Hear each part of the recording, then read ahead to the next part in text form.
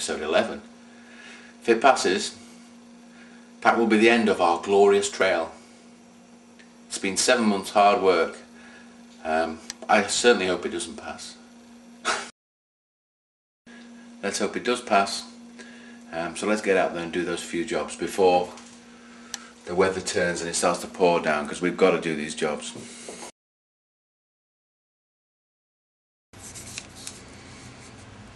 Now this here is the window sealant. What we're going to do is snip that top off.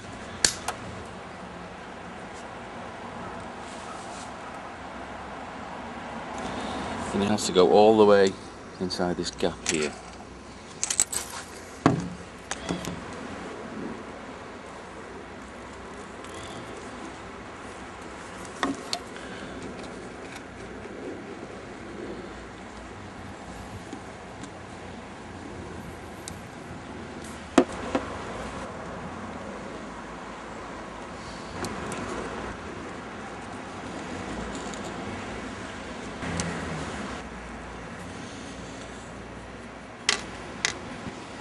There we are, that's all done now.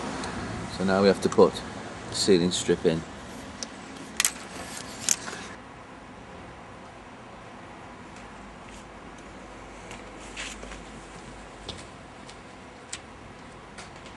We just need to wipe around it now with a cloth to get the excess bits off.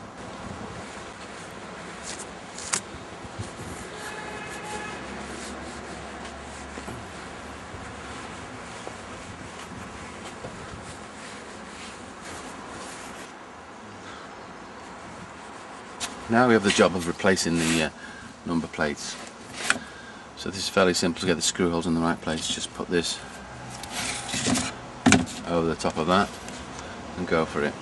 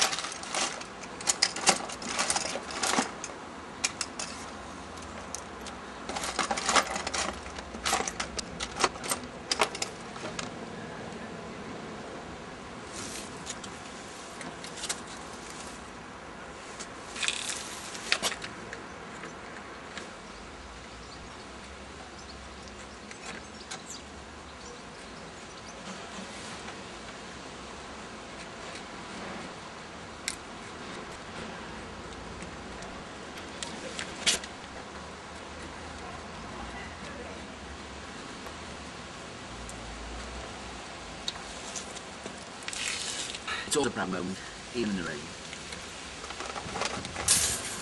Well, we're in amazing panic at the moment because there's an hour to go, and I suddenly realised the windscreen wipers weren't, well, the windscreen washer wasn't working.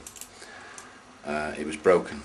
If you remember, when I was pulling it off, it came apart, so I've had to go and try and buy a new one. It's the wrong one, but we're going to try and make it fit. Right, so the pipes connect up. Now before we try and connect it to the car, let's just see if it works, eh?